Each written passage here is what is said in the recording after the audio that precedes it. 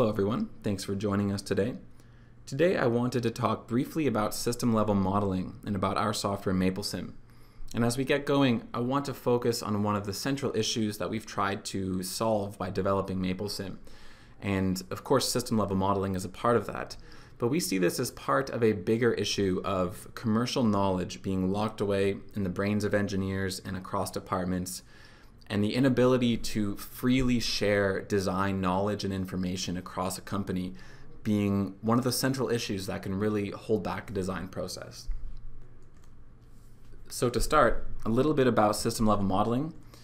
This is sometimes referred to as 1D modeling, and it's going to be different than models you would make in, say, an FEA or CFD program, which vary not only in time but across all spatial dimensions. System level modeling is a complementary process to those other techniques, and it allows you to really understand the performance of an entire system at once, instead of focusing in on specific subsystems and hoping that everything will come together nicely once all those subsystems are integrated. So it follows from there that these models are typically quite multi-domain.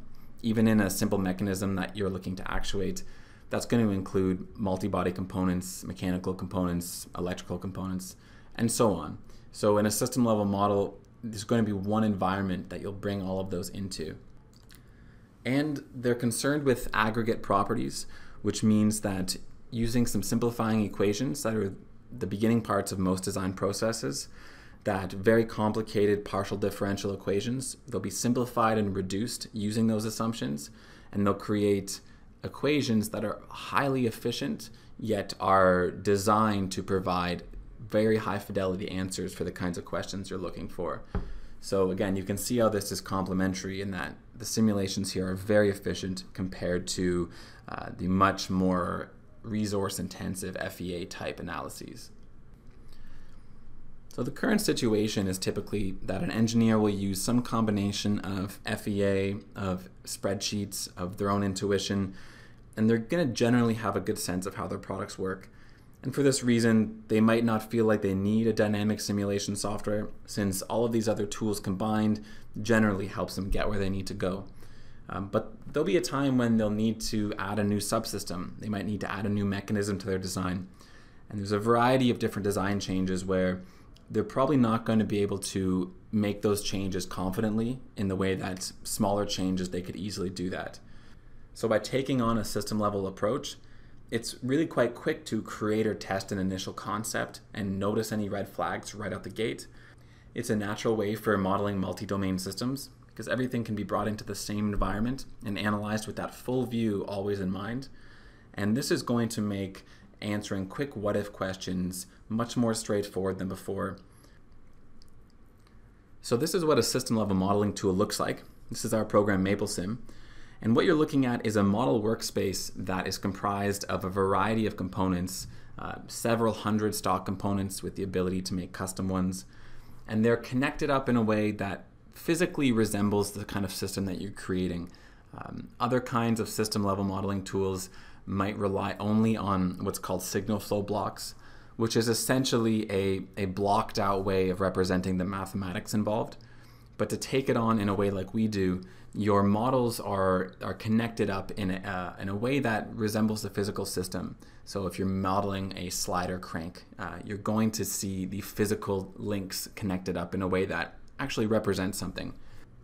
We've got a large library of components on the left-hand side with several hundred components based on the Modelica standard. And on the right-hand side, you can see that every component will have a wide array of parameters and options that can be changed. So generally, this is the workspace that somebody will create a system level model in, and then they'll be able to run simulations. And one part of the simulation results will be a 3D visualization of your system, which is a great way to quickly work with your design to see what works and what doesn't work. We'll do a little bit of an in-product demo with MapleSim towards the end of this, and we can maybe give you a good idea of how it might look to create and work with a model. So in many ways, a system level model really sits at the heart of an innovative design process, and it serves almost as a knowledge or information repository of how a product and a design actually looks. This knowledge is going to tend to be underutilized in a variety of ways. and it's going to be underutilized because it's essentially locked away from a variety of people who would stand to benefit the most from it. So we think about this as locked commercial knowledge. And we've developed MapleSim and our corresponding software Maple primarily to help unlock that knowledge and make all the knowledge contained within your model more accessible to everybody who's going to need it along the entire design process. So to illustrate this a little more, let's think about a design process in terms of the knowledge involved, or in terms of the company know-how that's contained within a variety of engineers.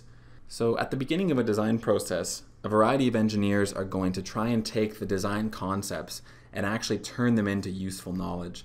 So they'll be mapping those concepts and assumptions into equations, into components if they're doing system level modeling, and they're going to try and codify what it is they know. At that point, they're going to try to ensure that the knowledge that they've created for their design will be accessible to the people who need to use it the most. So the people who worked on the basic design concepts in the derivation stage, they're not going to be the only people involved in the design. It'll end up being a big opportunity cost if only a few people in the company could understand the fundamentals and the specifics of a design. So as we see it, this is a really crucial step in making sure that the valuable knowledge that's being derived by the company employees are actually being captured in a way that will stand the test of time and of new designs.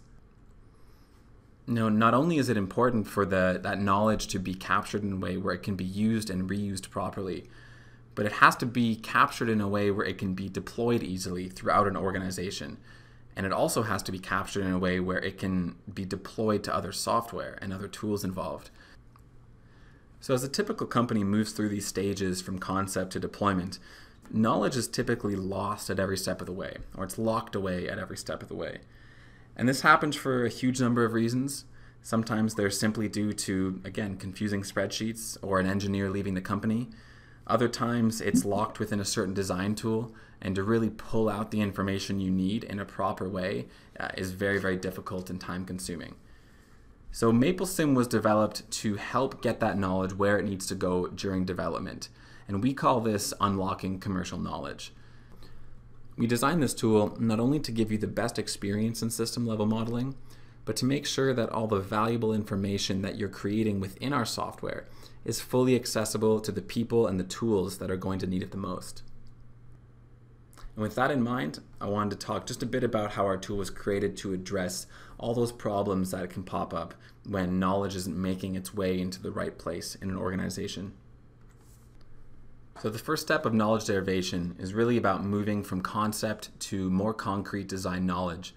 And we've created MapleSim to make that a faster process and to remove common sources of many errors. So by modeling within our environment, the actual process of working with mathematics is very intuitive, and it reduces a lot of the errors involved in using programs that don't trace the mathematics in a live way.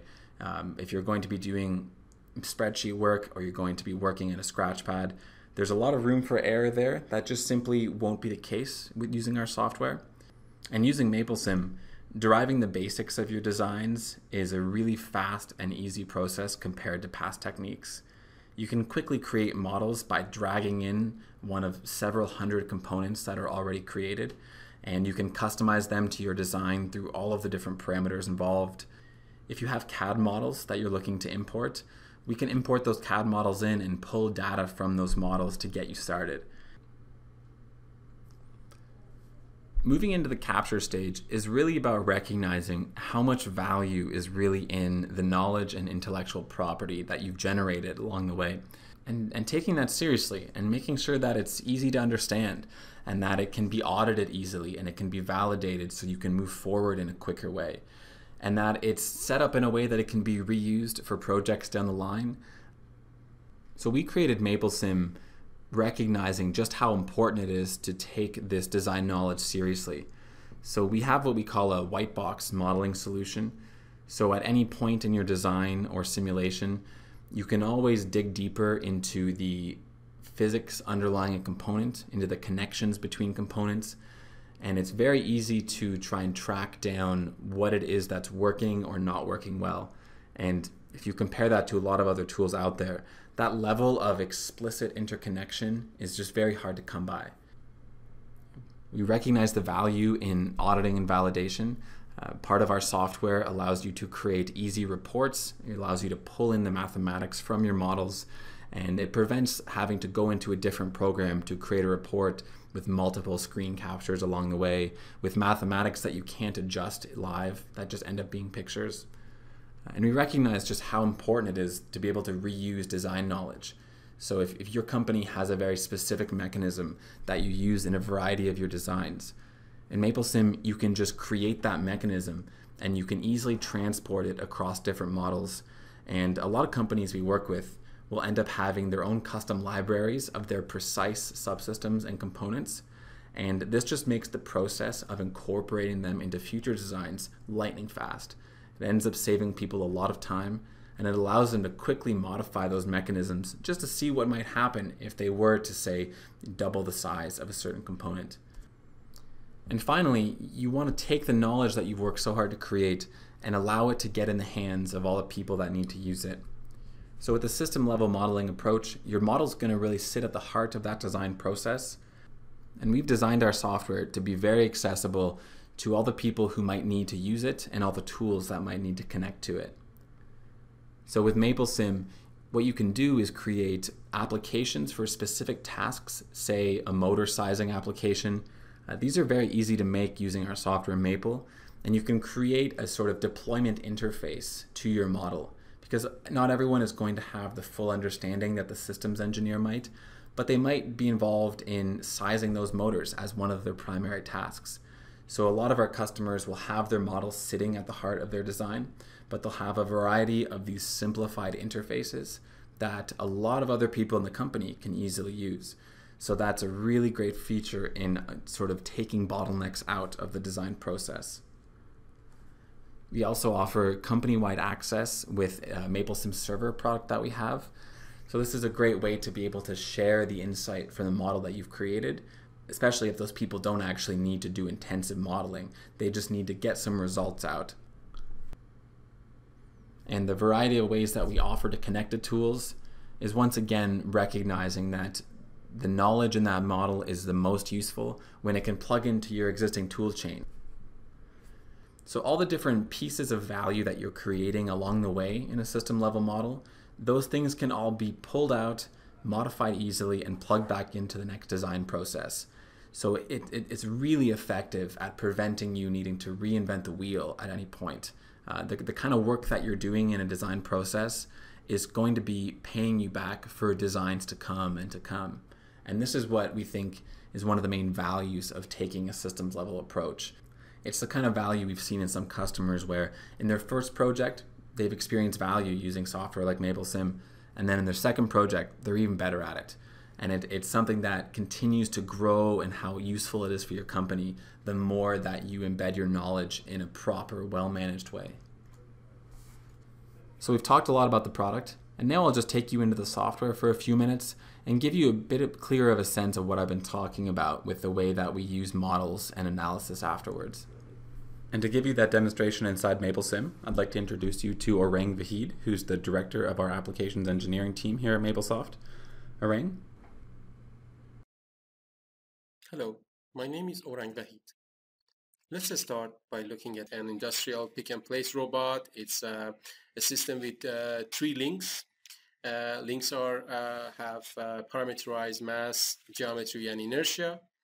Each joint is driven by a motor gearbox component. It also parameterized. The path is provided by a lookup table from measurements or other requirements.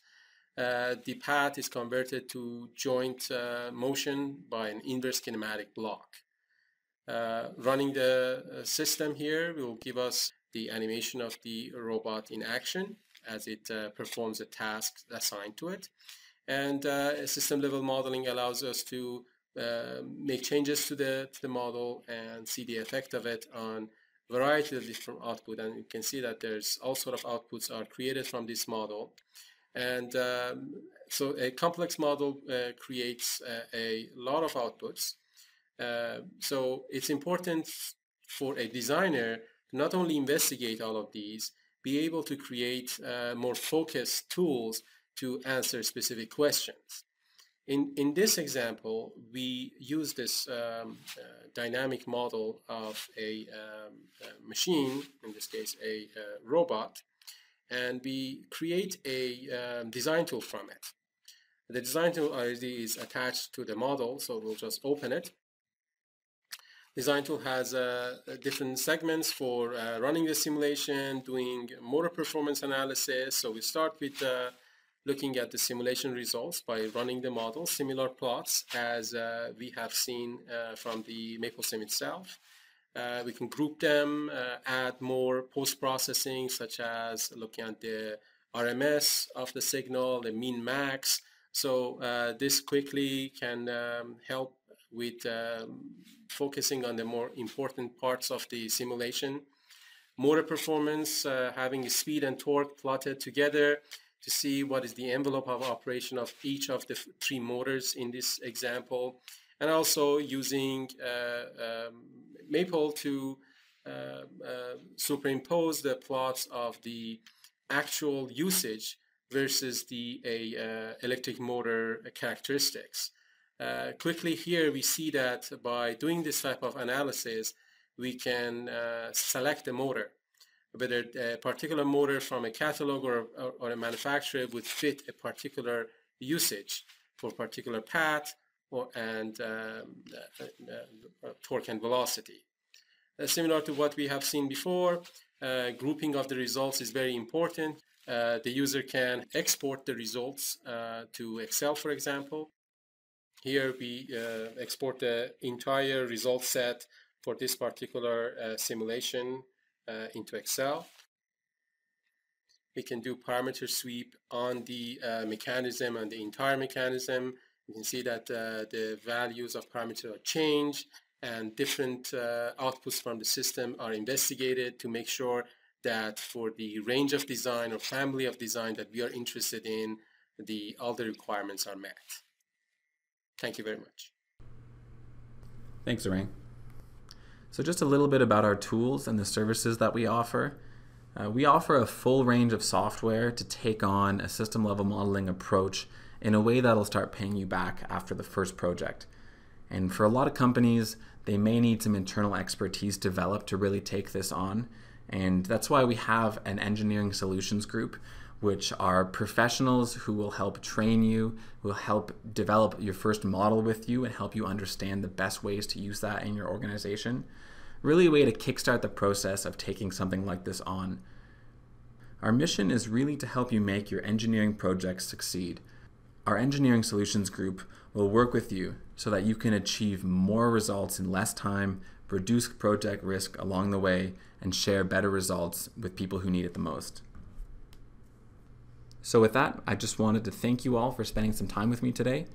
If you have any other questions or want some more information about our products, just follow the links on the screen, and if you send us an email at webinars@maplesoft.com, we'll be happy to respond to you as quick as we can. Thanks so much, everyone.